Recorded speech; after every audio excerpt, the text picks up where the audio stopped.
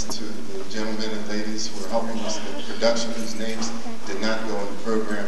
Mr. Al Terrell operating the spotlight, follow spot, Mr. Ron Dennis, Ms. Millie Buford is operating the recording equipment, and Mr. Rob Waters in the back with the video cam. Thank you very much.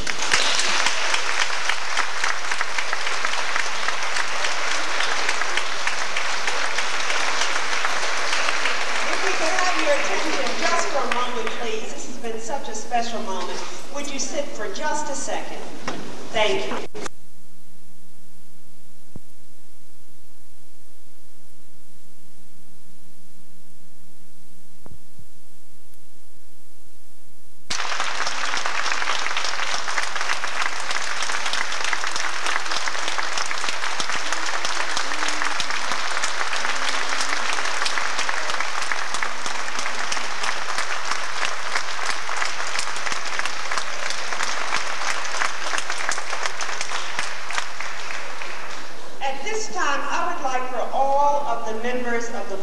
Liquidation Committee to stand, as well as all of those persons who participated in the various committees for today. On behalf of the pastor of our church, Reverend Harry J. White Jr., by the way, this was pastor's idea over a year ago as we planned events for mortgage liquidation. He had the idea of a dinner theater, so I hope you're pleased, Pastor, with the results of today. On behalf of our pastor and the officers and the members of the Mortgage Liquidation Committee, we have a plaque to present to David and Charlene Jenkins. Would you come and receive this?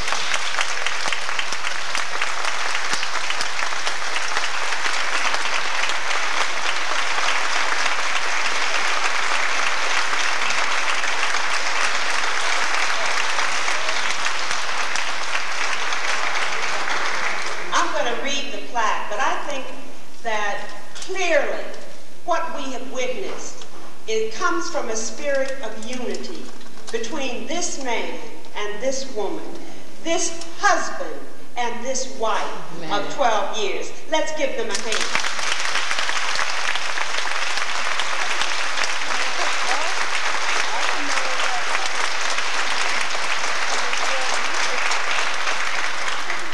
Also, what we have witnessed comes from roots. They didn't just happen.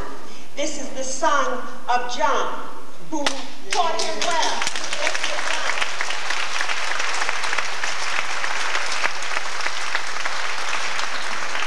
And this is the son of John.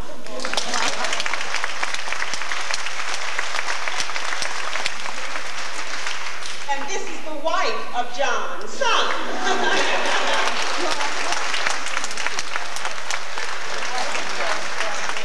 Before I get confused, let me read this one. To David and Charlene Jenkins, thank you for a premiere production of Jacob's Ladder, October 11th, 1987, the Mortgage Liquidation Committee, Jones Tabernacle A.M.E. Church, the Reverend Harry J. White Jr., pastor.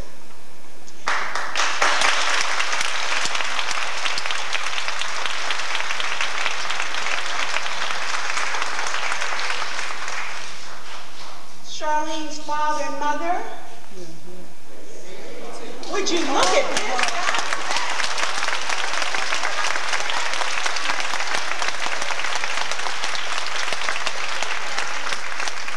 Never underestimate family from whence we come.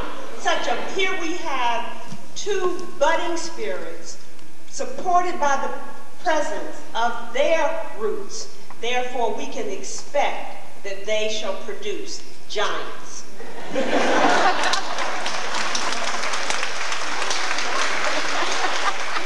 Perhaps you don't know this, I'll just say this, that these two people came and offered the talents of all of you. I know some of you come from Delaware and all over Philadelphia. You sing in different capacities, and your gifts are just marvelous. You came today to give them to us to help our mortgage liquidation effort.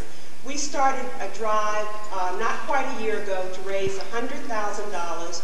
We are over the $70,000 mark. By November 15th, we will have $100,000. Won't we? Won't we? Won't we? And we just are grateful that your gifts you saw fit to use to help us. We understand that if you help one of us, you help us all. If this church grows, all churches grow. If we can lift up the spirit here in song, we can do it everywhere. And we become one in his name and for his purpose. We're so grateful to you. Thank you very much.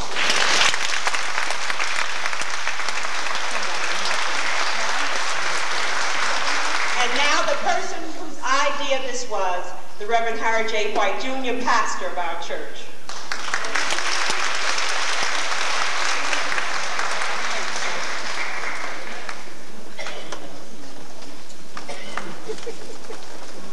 Usually when I am tired and have very few words to say, I let my wife speak, and she covers all bases. The only thing that I can really say this evening is my. Weren't we truly blessed?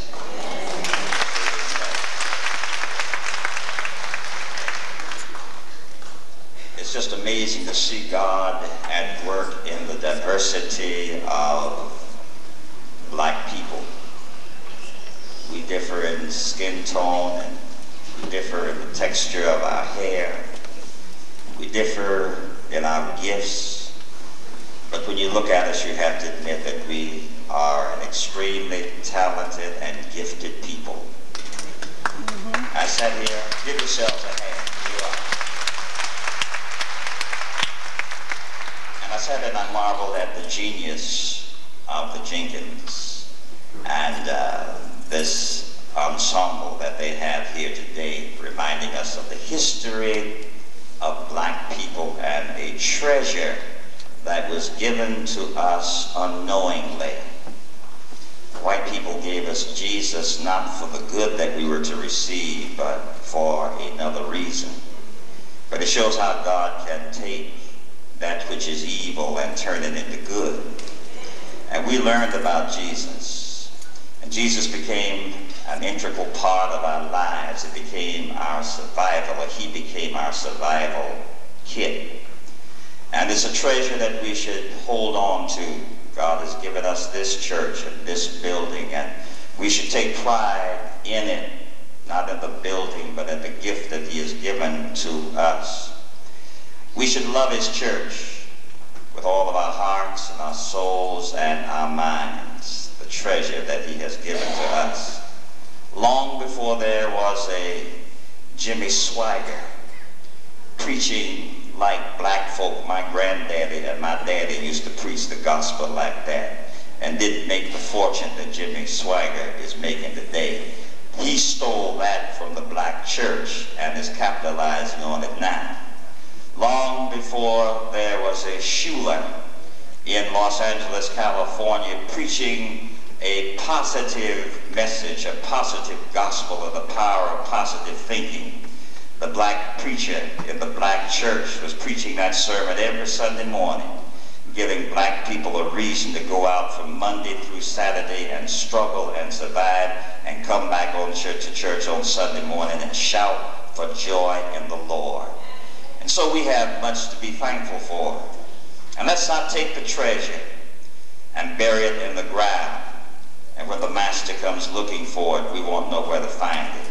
But let's take this history that we were reminded of this evening, the history of black people and a struggle to be somebody, and the part that the church has played. Let's take that history and pass it on, as other ethnic groups do, to succeeding generations, to these young folk out here who don't know about Jesus and don't know about the church.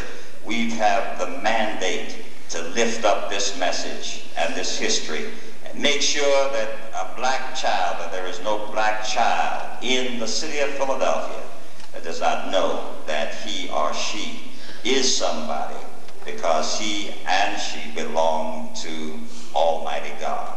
I want to thank you for your support, and I want to thank the Renovation Committee of the Mortgage Liquidation Committee for their efforts. Sister White and Brother Epinet, I have to give him credit, who is the co-chairperson, and all of these hard-working people who love, first of all, the Lord, and also love this church that we call our home. We thank you so much for your support, and for your being here today. May God bless you, and may he take you safely home. And we invite you to come back and to worship with us again. Thank you so much. Let us stand.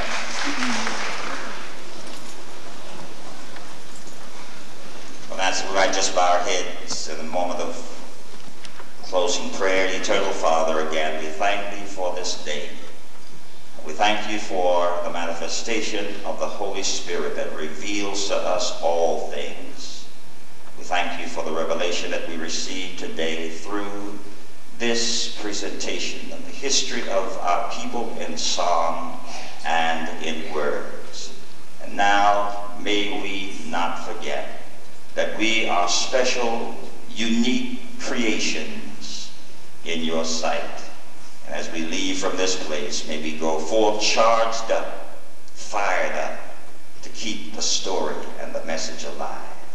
We ask it in the name of Jesus, whom we call our Christ and our Lord and our Liberator. In his name, amen. Amen.